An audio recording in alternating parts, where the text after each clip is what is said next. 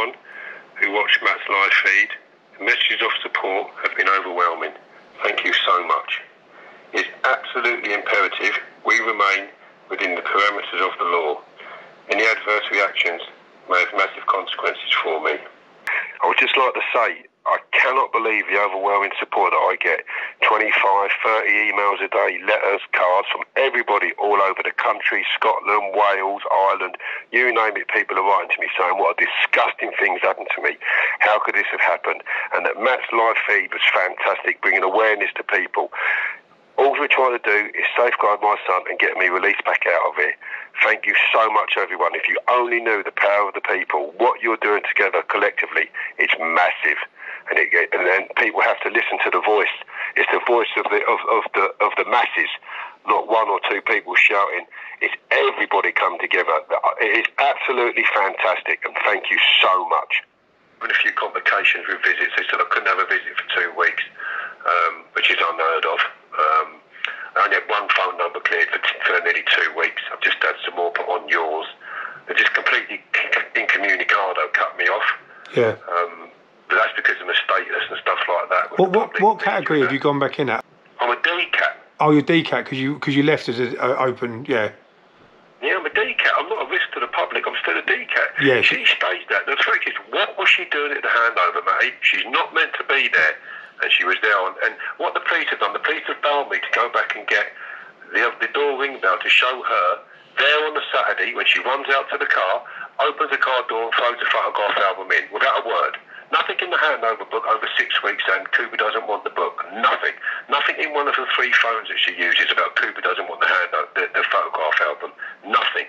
And in that photograph album, you've got pictures of his horse riding lessons, on the train in London, running around at home.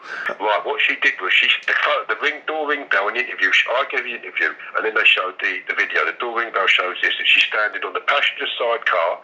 I'm in the driver's seat. I've got a seatbelt on. Right, you can't see me with a seatbelt on, but I had the seatbelt on, okay? Because she come running out the car after. I locked the car door. She's gone, Kevin, open the door. And I undone the window automatically. Only a little bit. She said, Cooper doesn't want this photograph album. I said, he takes the photographs he wants and puts them in there himself. Of course he wants it. She goes, no, he don't. And then you see her on the door ring bell, lean down and go to push it in. I put my hand up and I've gone, I'm filming this.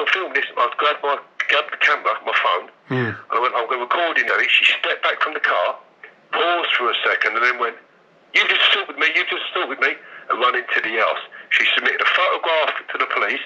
It is pink, it isn't even red. And she's saying that as she's gone down to push it in, by me putting my hand up, it's caused a knock on her nose, which would have been gone within seconds if it did happen. Yeah. It's an absolute stage attack, because I turned around to the police when I emailed them after the event. I told my probation officer and I emailed the police and said, what is she doing there? That was a staged attack, a staged performance, what she did. She shouldn't have been there, and she keeps coming out to the car, and her mother comes out to the car, and they're not meant to. What are they doing? Absolute joke. And I'm sitting there, she said, the judge looked at me and said, you're a convicted contract killer. And I think, I'm telling you the truth, she bleeding hits me. And then when it came out she does hit me, she's hit me over there with paintings and all the rest of it, that's when he placed a penal order on her.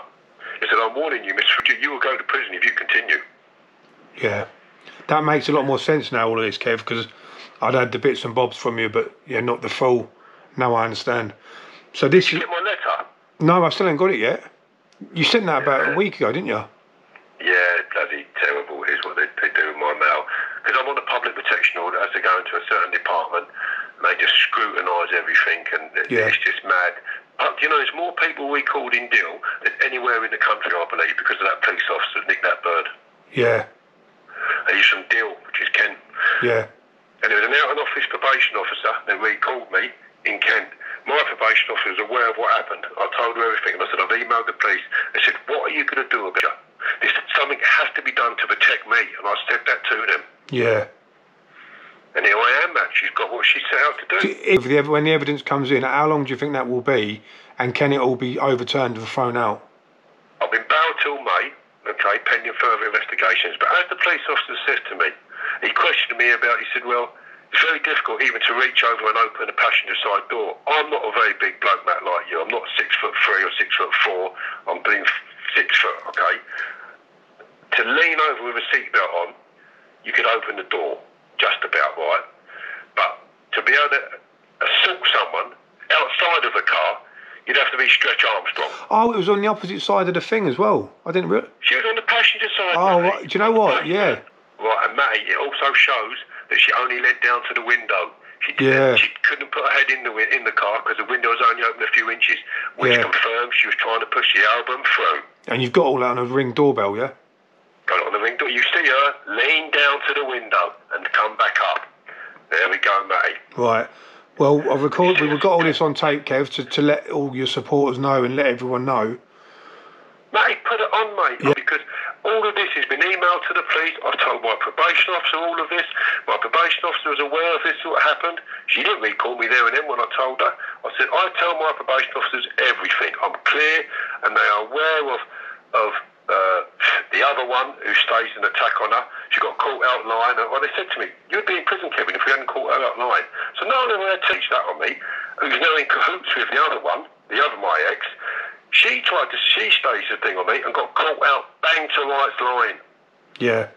Mate, we're going to get cut off. Do you want me to call you back after? Okay, mate. Yeah, that's fine. You're going to get cut off now, yeah? Mate, 10 minutes. Okay, mate. All right, mate. Bye-bye. Cheers, mate. Bye-bye. Completely staged the scene to have me recalled. The questions that must be asked are, why did break the court order? In that, she was not to be present at handovers, collections and drop-offs. If Cooper never wanted the photograph album, why would he select the photographs he had taken on his own camera that I bought him, of his horse riding lessons and many more magical events we shared together? Once again, thank you for your support. Please sign the change.org and share the same. My very best wishes to you all, and remember, together collectively, you the people are a force to be reckoned with. Take care, and thank you once again for your help. Kevin Lane. Yeah, so what it is, I've got a... When people are sending in the money and that gives me money to fund a barrister. Last time it cost me 24 grand. Okay, to go to court. It cost me that and I got nowhere, but nonetheless, the legalities of it, I have to go back to the family court, because when I went to the family court, I said I was hiring a private detective because she was lying to the court. She was hoodwinked the court. So we're still recording, Kev. Are you happy for this still to be recorded? Yeah, bloody fine. Listen, right. All I've told you is perfect because it's exactly what has happened at the court. Now, she reported me for stalking, so I had to send Folkestone Police Station all of my messages between. She doesn't answer them. I'll say, right, what does Cooper want for Christmas? No comment, no comment. Or she says, Cooper's ill, don't bother coming down tomorrow. And I said, I'm coming down to bring him a Christmas, a get well card. He might be feeling better in the morning. He might want to see his daddy. That's the video when you see me going to the shop and she's at work. She said, I'm ill, Cooper's ill, do not come down tomorrow. So I sent Folkestone Police Station all the messages, okay? They've come back to me 2 weeks before she staged the attack and turned around and said, you have only attended on court-ordered days to see your son. No further action. So then I said to her, what are you going to do about persistently trying to have me recalled? Let's not forget, she had a penal order placed on her by the court for lying and perjury and contempt of court, because she told the court she doesn't hit me, she's never hit me. Then we got messages on her phone that says, yeah, I do hit him, and I've smashed him over the head with a painting. And the mum turned around and said, yeah, and I hit him and all when he was on crutches. All stuff like this. So she was held in contempt of court. She complained about the contact centre. I had to see my son in a contact centre. Okay, and she objected to that and said there were safeguarding issues in the contact centre. She had to apologise to the contact centre. Then she's done this stalking accusation. That come to nothing. She said, no, you've only attended on court-ordered days to see your son. Right. And I thought, what are you going to do about it? And they've done nothing about it. They're not doing anything. So everything we spoke about is already in the public domain. It's been in the public domain. Right. I've said in court. I've contacted social services. I've contacted the police. I've done everything I can, and I've told the court I was getting a private detective. But she's done everything she can to get me put back in prison.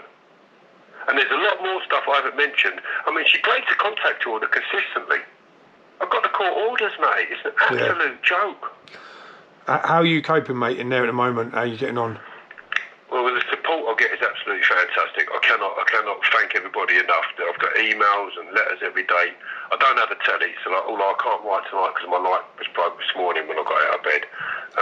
So I'm in the fucking dark, really. But it doesn't matter. Are you training? I'm coping. Yeah, I'm training myself. Doing 500 press-ups, 500 sit-ups a day. Been in the gym 3 times now. Yeah. Nice one, Kev. You're welcome, mate. And look, thanks again, mate. The sooner you get it up there, the better. And if you call my phone, Ricky should be able to send you the footage. Yep. I'll be able to get them to you. Don't worry about that. This is all corroborating evidence that the authorities have had. Yeah. Okay, unbelievable. Mate. Yeah. What do you think I'm making it up? They've actually had all of this, mate.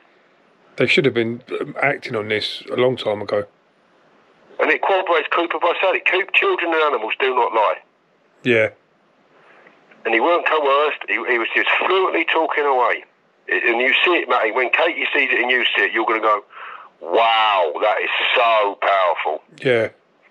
So I'll call your number then, Kev, yeah? Pardon, mate? I'll call your number and speak to Ricky. Yeah, buddy, call it. And it's on the videos. I think he has seen it. He was in the car talking about it. Marcus has got it on his phone. I know he has.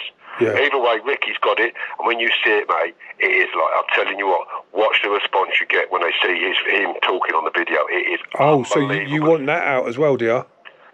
Mate, it's gold. It's TV. Yeah, mate, when you see it, you'll see why. Oh, okay. It absolutely corroborates everything I've been saying. Yeah. But it's good to have it all there. It's good to have everything there in black and white.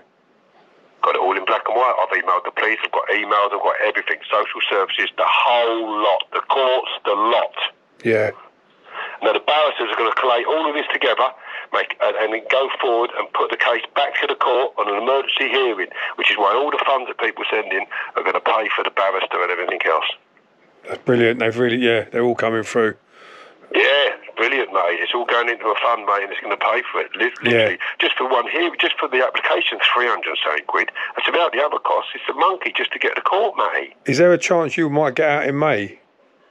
Yeah, before maybe, because if the police have no further action, they might slip my probation officer has to make an application to the probation service to be released on no further action. Yeah, fingers crossed that's the result then, before May. Hopefully, mate, and then hopefully they're going to charge her for fabricating the case, breaching the court order, which she's already in contempt of. She's breached the order.